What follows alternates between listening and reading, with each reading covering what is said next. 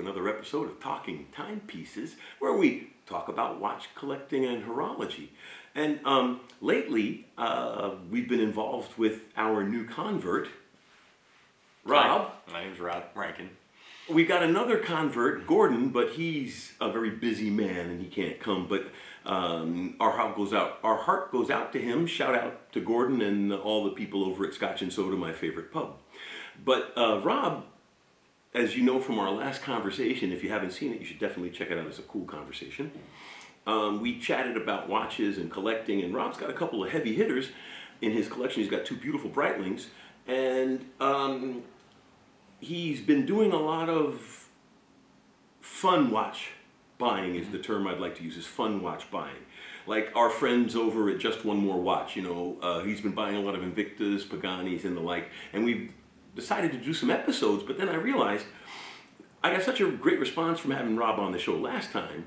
Why not bring him on again, and we can have the same conversation, and by having him also involved, it helps us explain things, because there are a lot of things that he wants to know as a collector that he doesn't necessarily know yet, and there are some insights he has because he's not part of the old school peoples that I'll be able to get some interesting insights from him, which is always a great thing about these kinds of conversations. And Rob, since you're the guest, I'll let you show off our beautiful watches. Okay. And I'll drink this beautiful, this is the Castel Rouge I'm drinking. It's a Belgian Lambic. A Belgian Lambic. It's a fruit beer. It's really... And I'm drinking a also Belgian quadruple, St. Freudlin. If sangria wine was a beer. Of course, not glass, but yeah. If sangria wine was a beer, that's what this... Yeah, Lambics. The Lambics are a fruit beer for sure. I mean, Framboise are in that same field. If you're a beer drinker. Anyway, we're here to talk watches, not beer. But that's okay, because people who like watches like beer. I will drink that so I can log it in Untapped. There you go. But, I got some friends who are all into that site. You know, I mean, that's kind of cool. Everybody's got things. I'm too involved with a lot of other crap. Let's put it that way. But you know what I've decided to do on a spontaneous thing? Please. It's yours. Oh, because you gave me yesterday. This man yesterday gave me a Breitling deployant buckle for a leather strap, which is a beautiful piece of kit. I have as you all know, or I should say, the ones who watch regularly know, I have a Breitling Navitimer GMT, and it has a Tang buckle. Now, unfortunately, you have to buy a whole different leather strap to go with the Breitling deployant buckle, because it's actually a very beautiful deployant buckle in that it is continuous. There are no holes in it. It's infinitely adjustable, because there's no stops. It's a leather strap. So you just push through the Tang. It's kind of like a D-ring and like a Cabanaire, where it locks by the tension, not because there are holes in it. So it's a beautiful. But long story short, I just realized I should give him my Rattrapante stopwatch, because I bought it for the show about chronographs, but since I bought the Omega, I don't need this, and it's his first stopwatch, pocket watch, hooray! Focus on that. All right. Well, thank you very much, Alex. Now, let's talk Pagani. Explain to me a little bit, before we show you the watches. Oh, and before we get into it too deeply, if you like the show, please subscribe. I mean, that's why everyone's begging all the time on these shows to please subscribe, because it is comically important. And on this show, I know for a fact that only 20% of the viewers are subscribed. So that means 8 out of 10 people are watching the show and they're not subscribed. I mean, if you don't like the show, don't subscribe. But if you like the show, please subscribe. It helps a lot. Right? You're subscribed. I am subscribed. I was gonna... Okay. I'm one of the 90%. So, Pagani. Now explain to me, because I know you do Invicta. Why did you jump? Because I mean, Invicta is also a homage watch. So why did you jump from Invicta to... I felt like I bought enough of them. I felt You didn't buy all of them. Well, there's too many. I felt I had bought enough Invictas, and I got my fill. I covered my bases of what I was interested in that they made. And I was looking for somebody else that did other nice watches, just nice watches in general, not specifically homages. It turns out most of them are homages. Because if you're going to make something, you know, why are you not going to make something that is recognizable by the masses from the bigger brands, right? Good logic. Again, I mentioned it in the last episode that Invicta does have their own line of watches that are their own designs, but it doesn't seem to be the lion's share of what people are buying. They typically fall into, this is a Submariner homage, or this is Hulk a homage. Yeah, or, correct. Yeah, you know, the whole most legal. Yeah. But I just felt like, okay, you know, in my watch collecting, on the, as we mentioned, the less expensive end, I'm like, all right, I've done my time with Invicta, and I'm good. What else is out there? And I came across these Paganis, and I have two here. We'll do some more close-ups on these later. But I'm like, well, let's try a couple of these, and you know, see how these fare up. And I will say though, being that these are the Paganis that are Daytona homages, I actually like these copies better than the Invicta in that sense. I have no idea. They're more true in that sense? What do you like about them differently?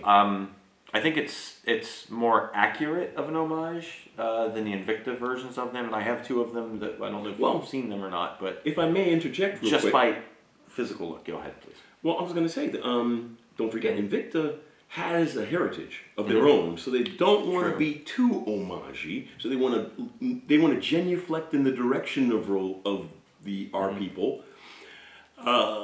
Whereas Pagani has no, they don't make it look as good. Yeah, they're Chinese. Well, they're not. Then they could be Czech. I mean, I'm just saying. You know what I'm saying? Yeah. But the thing is that they have nothing to lose, so they can just look exactly like it. As long as they have someone else's. Well, you know, for example, our friend Adrian at Just One More Watch, he talks about a lot how some of these homages have comically misspelled names, but they're really good homages. So they might be pulling an Ed Wood, the director. Yeah. Because some people thought that Ed Wood deliberately made shitty movies to slide his message under the censors. So maybe those companies that have horrible misspellings of the names, those homages, are deliberately trying to avoid lawsuits or anything because they're like, oh, come on. Well, yeah, you're going to go out of your way. You're not going to do Dolex, you know, with the same crown or whatever. Exactly, but then again, those watches, some of them are really good homages. Sure.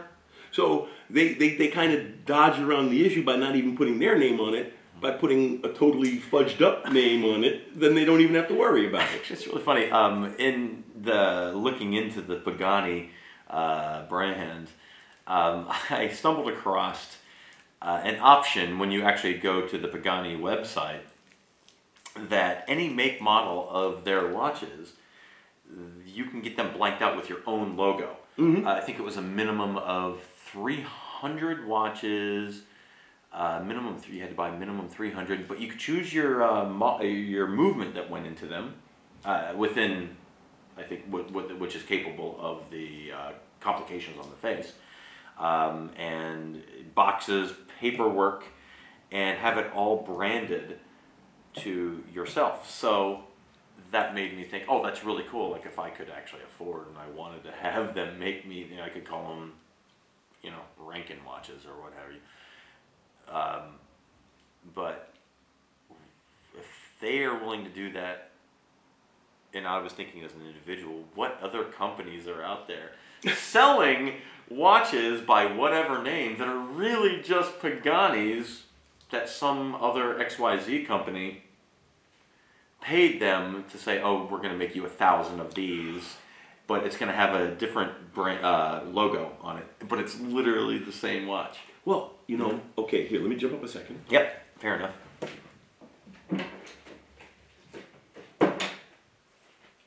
Plus de change, plus de même chose, my friend. The more things change, the more things stay the same. Oh, the surfboard. Well, no, I had the surfboard. Okay. I used to have a surfboard. This is kind of like, I don't know what you would call this layout, but this is that Chronosport you've seen me talk about, and this watch was made in the 70s. Okay. This watch was ordered out of a catalog. Oh, good. Some Sears. guy. No, I'm just saying. No, but in other words, I'm thinking the old Sears and Roebuck catalog. No, I meant like watchmaker. Catalog, yeah. A watchmaker's catalog. They used to have those, and they still do. So basically, some company. It could even be somebody like Walkman. Some company ordered the parts for this watch off a shelf, assembled them and sold them under their name Chronosport. If you look up Chronosport and you Google, but it was there's nothing, literally nothing. The company's just right. So, like I say, plus de change, plus de même chose. You've got now the ability with modern manufacturing, because that's one of the things what I thought was interesting when I lived in New York City. I grew up in New York City. When I go to Canal Street, I noticed the quality of the clones kept getting better and better and better. That's because machining is getting better and better. There's no such thing as shitty CNC equipment. You know what I mean? If you buy a CNC machine, CNC or it's tolerant, or you're grinding by hand. Right? You know, either you're in a CNC machine or you're using a drill press. And so you're going to have a certain level of fit and finish with even the crappiest piece of crap. The truth is going to come out in how it's put together, how they design it. Because if they don't design it to fit together well, it's not going to fit together well. Quality control, manufacturing tolerances. Because I could design it perfectly, but if my CNC machine hasn't been adjusted in a long time and it's off by 7 microns or something like that, nothing's going to fit. You think about it as a comical difference, but that's, you know. And we're about ready to find that out between these same two supposed identical models, because one of the things we're going to do here is we're going to be swapping bezels on these two. What he wants to do. I think they're fine, but he wants to swap bezels on these things. Do you think that they are dead nuts exactly the same? Will this bezel match up to this? We'll find out. That'll be the next episode, by the way. We're going to film it after this episode. Yeah, or okay. If we can remember. Should we show them that though? So these are both Pagani. Well, no, actually, this is the part of the show where we're going to like overlay the close-ups of these now. So, and actually, what I'll do is I'll even make a waving motion, and what I'll do is we'll do a little close-up, and you record a little voiceover, and then we'll splice it directly into the middle. Okay. Okay. So now we can continue, and so now, let's unwrap them because he still has all the stickers on them. And brand new. You had pointed out to me that one of them says sapphire. Well, they both do actually. The film that's covering the crystal supposedly says sapphire. Could be. They both say sapphire on it. You know, with the. We'll find out. We'll find out. So. We'll find out. And peel that off now. Right. You know. This one's obviously not. Yeah. Here for control. My wristwatch check. I'm wearing my Omega Seamaster GMT, and it is sapphire crystal. All right. All right. That film is off. And the film is off. Let's check. And this is. Oh, it's sapphire. Wait, did it? Heck yes, it's sapphire. I heard the beep. See? Oh shit. It's sapphire, so they're right. Well, the thing is, though, they wouldn't write it down if it wasn't true. Well, I mean, maybe. And mine is an Invicta Grand Diver 47 mil automatic that is using a Seiko, I'm not sure the movement, but fully automatic movement. Now, with our crystal check earlier on these Paganis, it turned out they were actual real crystal, where they use that flame fusion. They say it's a flame fusion crystal, but it doesn't register at all. It's not sapphire. Well, they didn't say it was sapphire. One bit so ever, yeah. It's really good crystal isn't window sapphire. pane glass for all I know. Yeah, well, it's harder than window pane glass. It's just not as hard as sapphire. It didn't register anything on your. Well, window pane glass wouldn't either. Here, why don't you strip these while we keep talking? Yeah, okay. Those kinds of things go on. You know what I think about stickers is lately I've been seeing a lot of people wearing their Rolexes with the stickers with those on. Well, because it's better than leaving them in a vault. Because think about it, a lot of people just buy them and leave them in a vault. They just breaking it out to let it breathe a little bit. So well, I would rather see somebody wear the Rolex with the stickers on it than have them just like never wear it at all. But take the damn stickers off your watches, gentlemen and ladies, please. I mean, it's not going to lose that much money. The blue ones are going to be obvious, but the clear ones, that's kind of douche nozzling. Well, the Rolex has very, very subtle. No, Why would you wear the plastic wrapper on? You spent all that money, whether you actually got one from an AD or you spent 3 times as much going through the gray market. Why would you leave that junk on? So you're going to wear it because of the residuals. You want to be able to resell. So, but you can't say it's brand new if you wore it. Well, yeah, I'm saying there are people who will pay more with stickers on it, and some people think that's important. I do not, but I like to wear my watches. You know, I mean, actually, you know what my big debate is right now? Is I'm thinking about getting a. I have a Zenith Chronomaster already, but I don't want to get another Chronomaster. But I keep thinking about the new Chronomaster Sport, and so I'm debating selling the Chronomaster I have and then buying the new Chronomaster Sport. Anybody has any ideas on that advice, please leave them in the comments. So, where are we now? You're still peeling. No, that's all peeled off. Okay. This one I think was already pre-peeled. I'll give you my first impressions on this piece. It does have a screw-down crown, but it feels kind of, it doesn't feel bad, but it doesn't feel seamless, doesn't have that smooth, because the thing is I beat up on Rolex all the time. That's all it still has the wraparound. They do make good pieces, and you know, heaven help me, I keep thinking about rebuying an Explorer 2, and the thing I don't like about that is I'm building up a war chest to buy a silver Snoopy if I could, or maybe at the minimum an Apollo 8. And if I buy a Rolex Explorer 2, I will have shot my war chest and possibly on the wrong battle. What would you say, Rob? I think you should buy the Explorer 2. Okay, so now, you think I should buy the Explorer 2. Give me your reasons why I should buy the Explorer 2. The push down, the screw down pushers work. So, one of the things I do want to ask you is, why a rainbow homage, my friend? Quite simply, You like the rainbow? Can you afford 500 grand for a what? Well, actually, I think you can get in stainless steel for about 50 grand, but typically you see them in the well, it would be more of a case of or $300,000 to $500,000 range. But like Rolls Royce or Bentley. I think it's neat. Oh, I you just like think the colors? it's neat. It's unique. How many people do you see doing that? Oh, you mean the gemstone pattern? Correct. Well, Yeah. and the funny thing is the color scheme. I guess I'm more conservative. You know, it's a little flashy for me. But you're a flashy guy. You're Well, over the top. You're a rock and rolling, world striding man. I just thought it was. Cool. I mean, it is think cool. it's cool. It's a cool watch. No. And it's definitely, you know, it's with on a black face, and You you think got it'll you look got really the sharp. ring of color. It just is. Well, the beautiful thing is, if we successfully swap the bezels, you may win me over because once I see it on the black face, I might go, "Oh my God, that looks cool." But at the same time, we've seen this in how many pictures on Chrono and on websites when you see the actual Rolex Daytona. yes, but that's it's an like, actual. ba-da-ba-da-ba-da, But that is an ba-da-ba-da. actual. But that is an actual Rolex Daytona.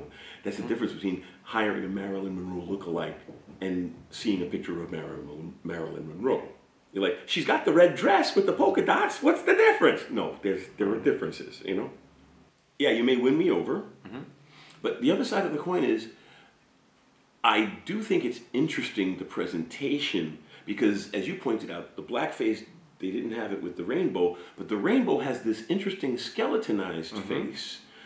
But the subdials are not chrono subs. They're not, yeah. What are they? Where You know what they are. Just tell the audience real quick. So that took us a minute to figure that out. Like, why are the pushers not doing what they're supposed to do? Why are the pushers even there? And it turns out that well, they would be hidden pushers on another watch with these functionalities. They actually do it. When they do it, they actually adjust the calendar function. Yeah, they adjust the calendar function. Like I said, they would be hidden pushers. No, that's true. This one has no resistance, but so the top pusher changes the 9 o'clock subdial for the date, Monday through Sunday, and the bottom pusher changes the date. So the 3 o'clock subdial is a 31 date wheel, and then the bottom wheel, or at the 6 o'clock position subdial, is going to be controlled by the main. Cheers to you all. Cheersy beersy. And I've said it to you all in episodes, but I'm going to say it in front of Rob. If it weren't for the people who think that what we have to say is entertaining, I mean, you may not think you may disagree with us, but you might think we're funny to listen to. It's not valuable. Well, I hope it's valuable. I mean, you know, it may not be valuable, but it's entertaining. Well, you know, we're talking about Timepieces, name of the channel. Exactly. And since it's a journey that everyone shares, I think the opportunity that I have to have someone who's new into it and is still full of enthusiasm, and, well, I mean, I'm full of enthusiasm as well, which is why I do what I do, and I love what you do in supporting me to do this, so please subscribe, by the way. But, you know, to have Rob on and to be able to share some of his passion and his enjoyment with what we're doing, you know, as I've said many times, I'm a journalist in my day job, and I love to interview people. And in fact, I'm known for my interviews in the embedded engineering space. I mean, you know, I'm big fish in a little pond. Not too many electronic design engineering journalists run around with a full video kit. So a lot of people do text interviews, very good text interviews. I'm not saying that I do better interviews than anybody in my industry. I'm just saying I'm good with my video interviews, if I may say so. I'm only the second time being interviewed by you, and you're the best I know. Never been interviewed by anyone before, so I'll take that. So, and enough of me Yes. Truthfully, I didn't realize that Invicta was such an homage company because they do a lot of their own stuff, and I was just really happy with the quality for a lesser inexpensive brand. But it just really got to the point where I bought enough of them that I wanted to branch out in my collecting of pieces, to do something other than sticking with the same brand all the time, and that's when I discovered Pagani. Yeah, that's it. So, what are you doing now? Breaking shit? You know, is that the technical term? It is trying to pop the It's bezel the technical off, term, isn't it? But I don't know where a good starting point is. Everything's very, very flush. I don't see... Oh, wait, no, I got something here. Boom. It's off. Nice, hooray! It's off. It's just purely pressure. Yeah, so... There was not a whole lot. Well, then pop Once I was worried about doing a lot of scratching to the side, which I kind of did. Getting it under, I scratched the... Hopefully it's polishable, outable. Well, I mean... Interesting. All right, well, there's one done. Okay. Right? So, let's... Oh, whoa! That exposed... That includes... That's not just the bezel. It's also the crystal. That includes the crystal. Huh. You wonder if it's the same way in the other one. That's how they save manufacturing, don't they? I was going to say, because as I started, I'm like... One second, let me zoom in. You can touch the... I know, but let me zoom. Let the people... Wait, move your hand. Oh, sorry. Let the people see. Mm-hmm. You know? Oh, back out a little. Yeah. There you go. Yeah, the whole thing pops right out. Mm-hmm. But it includes... It's not the bezel. It's the bezel and the crystal. And the crystal, yeah. Wow, that's wild. It's the bezel and the crystal. Thank God I held myself back. I was getting ready to try and feel the crystal. I'm like, oh no, it ain't there. Nobody touched nothing. To quote Aliens, we're gonna have to pop. Nobody touched nothing. We're gonna have to pop the. You pop the other and hope the crystal comes off with that bezel. Same way, right? Yeah. Right, hope the crystal comes off with that bezel. All right, let's just leave that exposed over here. I wouldn't even put a cloth over it because there might be lint that would fall in that cause trouble. And I'm going to let you... You seem to have good luck with that. If you could do me a favor and pop this link off. Oh, the link? Yeah, sure. Here you go. There you go. That did not turn out to be as hard as I thought it was going to be. Did not turn out to be terribly, horribly painful. Oh, wait. Let me make sure I can... No burning huts, no dead villagers. No burning huts, no dead villagers. Everybody's happy. And like I said, we'll just splice this into the existing episode, make this a single episode, and I'll put it in the comments. So I used this one. We were going to make this 2 episodes, but this was a pain in the butt to make. Yeah. Let me get up under there. Are you recording this action as well, or? Your hand's blocking it. That's why we can't see it. Okay. Something's a little different. I was able to.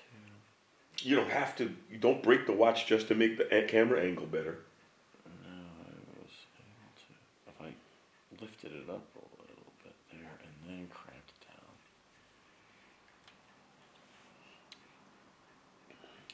down. I hope that's plastic. I. Was it ceramic? It'll be you know what to pop off without damaging. I think it's the same as the other one. The other one's a metal. But I'm you don't want to try one of the. You want to try a blade? Oh, that would leave a mark. You stabbed yourself? No, but if I run across the metal. Well, it goes to something I have said in other episodes. It goes to something I've said in other episodes. You got it. Good. You got to have a good tool, because if it doesn't fit right, it's going to scratch your piece. Got it. So did the bezel? Did the crystal come off? But it did not.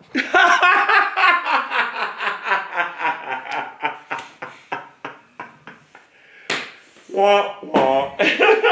Now, is that because I need? It's a different construction. It's a different construction. I don't think it is. I don't think it is. I think if the crystal came off at the other, it's the construction. I don't. It can't be. I think I could literally take this and put it right the fuck on it. No. You're right. It's just floating the around. It's not even. They're not even done to the same. They're not even done to the same specs. They're not. They're off by a whole bunch. Look at that. Yep, they're off by a whole bunch. Yeah, well, they're designed for different watches, my friend. They're off by a whole bunch. They're designed for different watches. So would you look at that? Do you want to record this? It's all being recorded. Oh, gotcha. Yeah. Don't forget. So the camera that is nowhere doesn't sleep. Near. I mean, it's the same there. It looks the same, right? They are built to different specs because they're doing different jobs. Well, they don't move. Well, they don't move, so I would have thought they would have been the same, being that they're the same. But you know what the funny thing is? The fact that they moved would make them the same because they'd have to have the same aspect of running on a track around the bezel. But neither one moved. So. That's why they could be at different specs, because they're doing... They only have to appear to do the same job. They don't do the same job. They just appear to do the same job. Stinky. Oh. No, why? Did it say on the label of the box? No. Do not swap bezels. No, but it was my hope. But you know what? I think our audience learned from this. They're each and of their own thing. You cannot, even though they appear I will make this an extra episode, but I'll put it as a footnote episode. We'll just keep this separate because it would make the other episode run too long. Right, but we'll make this a footnote episode. I gotta put these back together and think that I'm not going to be able to do what I wanted to do, and just have to live with the results. Live and learn, my friend. As you said, if it worked out either way, you'd be happy. I'm fine.